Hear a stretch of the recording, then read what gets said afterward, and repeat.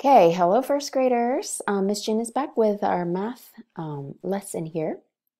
And so if you haven't seen the YouTube video that I sent through email about measuring the temperature, please go ahead and see that because it will be easier for you to understand how to measure temperature after watching the video. And also we talked about thermometer in science class, right? So thermometer was one of the science tools. And it's actually very important science tools because we can measure temperature. And there are two different units in temperature, measuring temperature. The one that we are more familiar with is degrees Celsius, right? Degrees Celsius. And we talked about this when we talked about thermometer in science class. And another unit for temperature is degrees Fahrenheit. Yeah. So in America, they use this unit, but in Korea and a lot of other countries, we use degrees Celsius. Then Miss Jin, how do you convert from Fahrenheit to Celsius? How do you change from Fahrenheit to Celsius?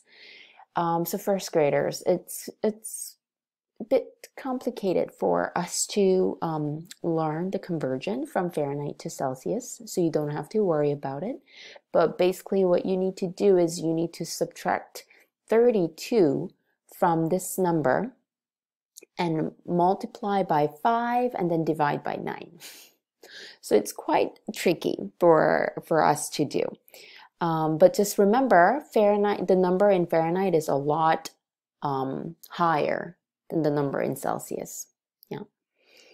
Okay. So 90 degrees Fahrenheit. Okay. So in number 1, we need to draw a line to match the temperature to the activity. Okay. So the first thermometer shows 90 degrees Fahrenheit, and that's about 32 degrees Celsius. Yeah, 32 degrees Celsius. So it's quite hot, right? It's like in Korea, July, August temperature, I think. So it's summertime. Yeah. So which activity would match up with 90 degrees Fahrenheit, 32 degrees Celsius? Yeah, probably this one. Yeah. To go play in the water park. Yay! And number 2, 30 degrees Fahrenheit is about, it's negative. Yeah, it's -1 or -1 degrees Celsius. So it's quite cold. Yeah, it's below 0 degree. What can you do in this weather? Yeah, you can go ice skating. Very cold. And the third thermometer, it's about 70 degrees Fahrenheit, and that's about 20, 21 or 22 degrees Celsius. So it's cool, not cold, but I think it's pretty cool weather, probably autumn, like fall temperature. And so it's a good weather to go on a picnic. Yeah. So they went on a picnic in 70 degrees Fahrenheit. So that's that. Moving on to the second part of this page here, you need to circle the temperature here. Okay, so just look at the thermometer, and where is the line? All right, it's right at 50. Yeah, let's go ahead and circle 50 degrees Fahrenheit. What about number 3? It's right at 90. Go ahead and circle 90 degrees Fahrenheit.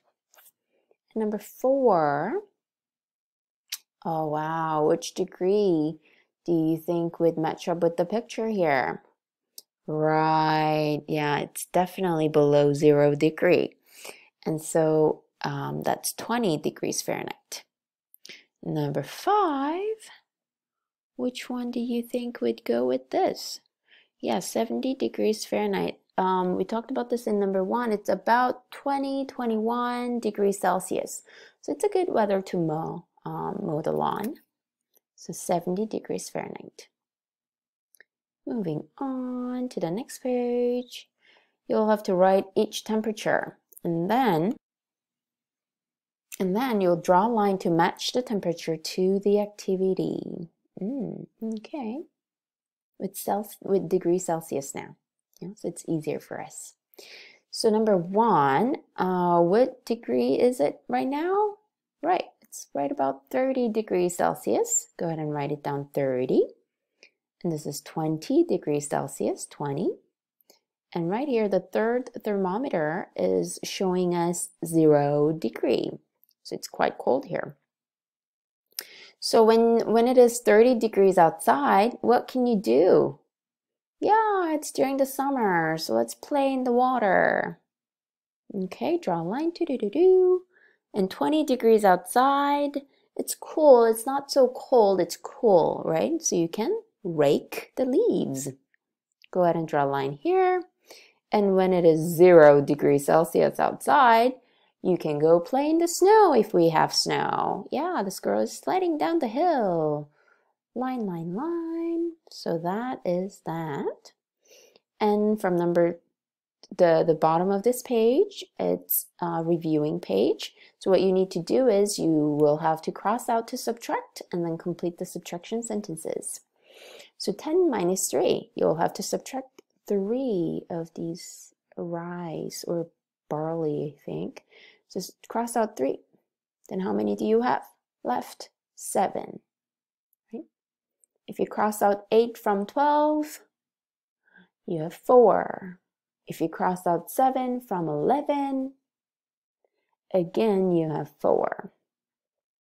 If you cross out 5 from 9, oh, again you have 4. If you cross out 2 from 10, oh, again, no, not again, sorry, you have 8. And if you cross out 5 from 5, what do you get? 0. Very good. All right, so first graders, that will be all for today. And we talked about thermometer. Tomorrow we'll be reviewing for this entire chapter. Yeah. And so then have a great rest of the day today, you guys, and I'll see you tomorrow. Bye.